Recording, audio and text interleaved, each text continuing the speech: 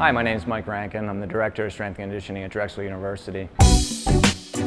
And we're here to talk a little bit about stretching today. It's one of the most beneficial things that you can do for your body. It only takes a couple minutes, and it can reduce stress, it can reduce aches and pains that you experience on a daily basis, and it can just improve your overall mood.